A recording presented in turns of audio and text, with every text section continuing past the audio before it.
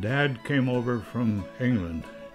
He worked in Marpole building houses. Jack Forsyth worked with him.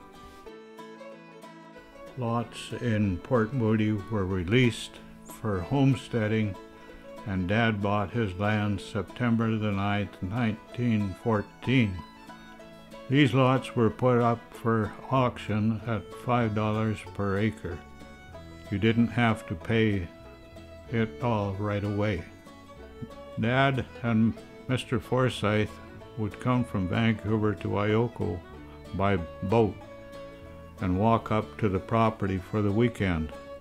Brought up lumber by horse and wagon. Mom and her family came from England. Mom and her sister worked in Vancouver as a chambermaid. Mom's sister married Jack Forsyth. Dad built a house on the property. I was born in 1926. My brother Henry and I were 2 years apart and very close. Dad and Mom always had big gardens. They planted a lot of fruit trees, and we were the first house to have running water with full plumbing. Electricity didn't come up there until 1950. We never had a fridge in the early years. There was a little stream we dug a hole in and put our milk and everything to keep it cool. My brother Henry and I also went into the construction business.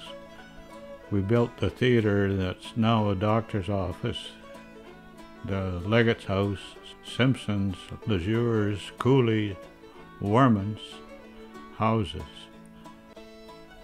My son raised his children in the same house.